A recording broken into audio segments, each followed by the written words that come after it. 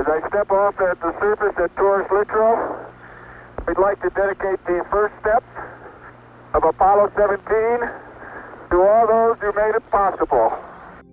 Apollo 17 Commander Gene Cernan, who was the last American astronaut to set foot on the moon, has died at the age of 82. Cernan was known for his dedication to space exploration and for returning to Earth with a message of peace and hope for all mankind. I wish I could take everybody in the world back to the moon with me and let them look back at the Earth. If I could do that, I think the world today would be a much different place. Born in Chicago in 1934, Eugene Andrew Cernan's early dreams of being a pilot were born while watching fighter planes and movie-tone newsreels. In 1956, he graduated with a degree in electrical engineering from Purdue University, the same alma mater as the first man on the moon, Neil Armstrong. Cernan later earned a master's degree in aeronautical engineering and at one time was a Navy attack pilot. Then, in 1963, NASA selected him to be one of 14 members of its third astronaut class. 3 years later, his first mission had him pilot the flight of Gemini 9. He became the second American to walk in space, spending more than 2 hours outside the spacecraft.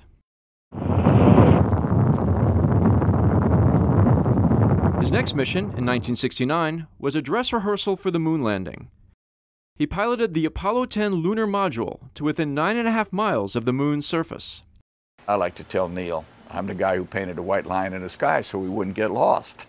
Astronauts Captain Gene Cernan, Commander Ronald Evans, and scientist Dr. Harrison Jack Schmidt say in December 1972, he went back to the moon as a commander of Apollo 17, NASA's last lunar exploration flight. Cernan guided the lander, named Challenger, into a lunar valley called Taurus Littrow, with Harrison Jack Schmidt at his side.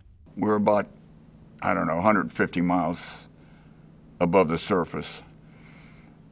And I'd watch the sun come up over the southwestern part of the United States. And it was truly spectacular.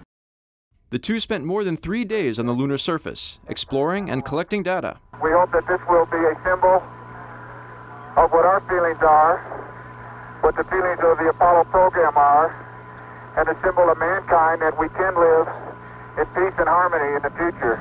After Apollo 17, Cernan helped develop the US-Soviet Apollo-Soyuz project before retiring from NASA in 1976. 5 years later, he began his own aerospace consulting company. He eventually became chairman of an engineering firm that worked on NASA projects. In 2011, Cernan tried to ensure he wouldn't be the last American to walk on the moon, testifying before Congress to push for a return. In all, Cernan logged 566 hours and 15 minutes in space, more than 73 hours of them on the moon's surface. The flag will be there.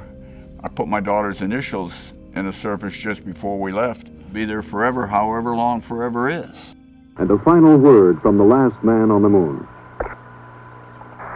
I'd like to just let what I believe history will record, that America's challenge of today has forged man's destiny of tomorrow.